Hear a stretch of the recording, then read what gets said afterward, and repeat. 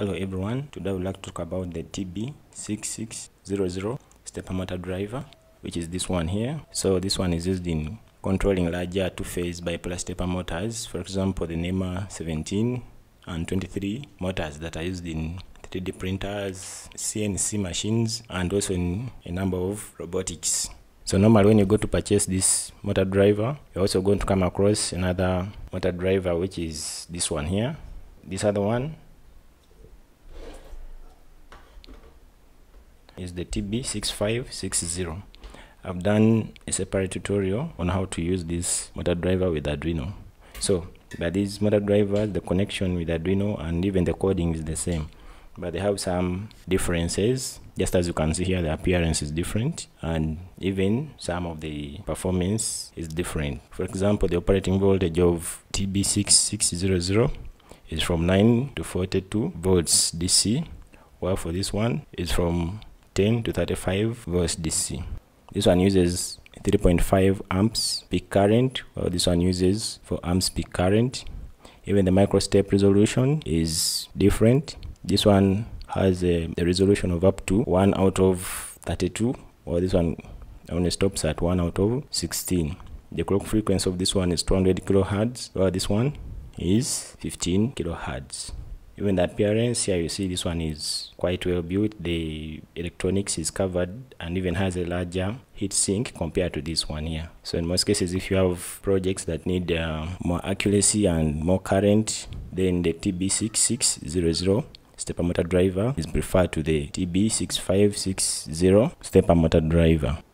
You can visit the links in the description below so that you can have further look at the major differences and how these two motor drivers work with Arduino. But for today, I'm mainly going to concentrate on the TB6600 stepper motor driver. So as you can see, this motor driver has these tables here. The upper table, this one represents the microstep resolution, and the other one is the running current for driving the motors. These tables will give you how you have to adjust the pins, the DIP pins here, as you can see. These DIP pins are adjusted depending on the tables that are drawn on top here. So depending on the microstep mode that you want to use and the amount of current that is being supplied to the motors, you adjust here. For example, here these 6 DIP switches have been adjusted. So right here, this is in full step mode and this is 1 amp of current supply. Whenever you want to make adjustments, you can just make reference here and adjust according to how you are going to be setting up your motor driver and the motor that you are going to be using and the current supply. So now let me have a look at how the TB6600 stepper motor driver is connected to Arduino and also a bipolar stepper motor. So this is how we are going to connect our TB6600 stepper motor driver to Arduino and to a bipolar stepper motor. So this side of the driver is going to be connected to our Arduino board, and what we do, we connect all the negative terminals for the pulse, direction, and the enable pins to Arduino ground. Then the pulse positive is going to be connected to Arduino pin 5. The direction positive is going to be connected to pin 2. And the enable positive is going to be connected to pin 8. You can leave the enable pins floating. In other words, you may leave them not connected to anything because they are by default low, meaning that the output pins are enabled. But I always prefer connecting them to Arduino ground and the positive to an Arduino digital pin so that I can find it easier in case I need to disable the motor using the software program. Then it will be easier. This other half of the driver is where you connect the power supply and also the connection to the stepper motor. So in our power supply, we have the ground and the VCC. Here we connect a DC voltage from 9 volts to 42 volts. In my case, I'm using 12 volts. Then these 4 terminals here are for connecting the corresponding coils of the bipolar stepper motor. So we are going to have the first pair of coils is going to be connected to A plus and A minus, and then the second pair of coils is going to be connected to B plus and B minus. So before connecting the wires, you have to know which of the wires belong to the same coil of the stepper motor. In case your motor has not specified the wires belonging to each of the coils, you can use a simple trick here to know which wires belong to the same coil of the stepper motor. So let me show you how you can test that. So if you're using this kind of motor like the one I'm using, normally there's no need of checking which wires belong to the same coil because the wires are arranged in order. So you find that the red and blue wires belong to the same coil, and even the green and black wires belong to the same coil. But if your motor does not specify which wires belong to which coil, then the trick is simple. So simply just connect the bare. For example, if I connect the blue and red wires here and I turn this shaft here, the shaft will have there will be a lot of resistance in turning the shaft. So when you feel a lot of resistance, that means these two wires belong to the same coil. If you try the same with the wires from the different coil, for example, if I connect blue and green, then connect blue and green. So if I connect blue and green and then I turn the shaft, the motor shaft will move freely. In other words, there will be less resistance in turning the shaft. So that's how you simply identify which of these wires belong to the same coil. Just connect the wires, the ones which gives you resistance in turning the shaft, meaning those two wires belong to the same coil.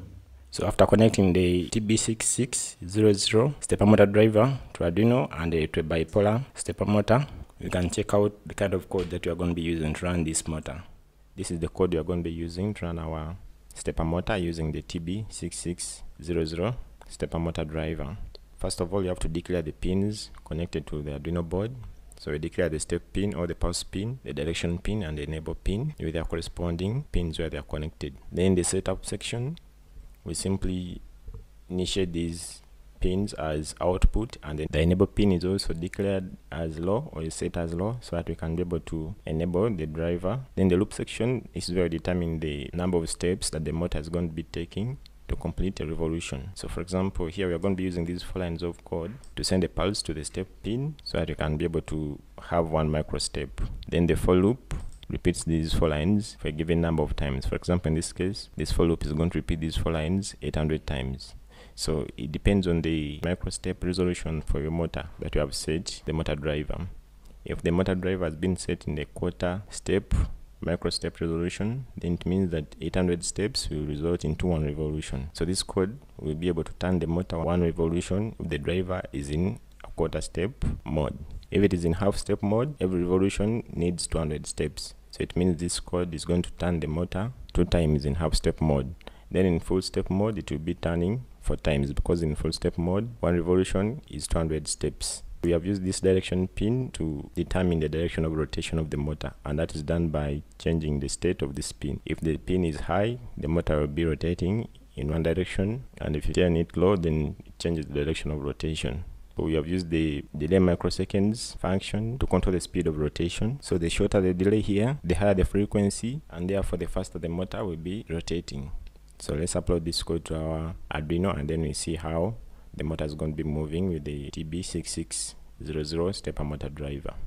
So I have now uploaded the code into the Arduino and also set my TB660 stepper motor driver to a quarter step mode, where I want to see what will happen if I'm using 800 steps per revolution. So first of all, let me first turn on the motor driver. So when the motor driver is switched on, you will see a blue light here. There is a light indicating the power supply is on. Then after that, you can put on or turn on the Arduino, and then we see what will happen. So you can see now the motor is turning 1 revolution in one direction and then changes to another direction. That's because it is now in a quarter step mode, meaning that it will only turn 1 revolution because I've set 800 steps per revolution. Now let me set it to a half step mode, and then we see what will happen in the rotation. To change the micro step resolution, we need to adjust these DIP pins on the side, but we should never adjust the DIP pins when the driver is on. So first of all, you need to first switch off the driver, and then you set the DIP switches. Otherwise, you may end up damaging your motor driver. So I have now adjusted the DIP switches to a half step mode. So let me turn on the Arduino, and then we see how the motor is going to move. We are still using the same code. So now, as you can see, because I'm using half step mode, the motor will be turning 2 revolutions in one direction and then 2 revolutions in the other direction. This is because now the motor is now rotating 400 steps per revolution, and in the code we are using 800 steps. So finally, let me put it in full step mode, and then we see also what happens there. So I've now adjusted to full step mode. Let me put on the Arduino.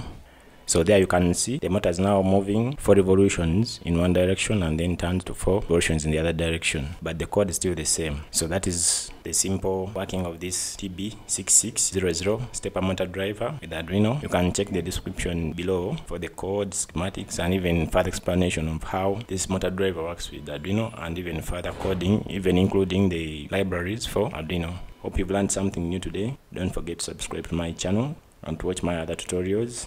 Thanks for watching.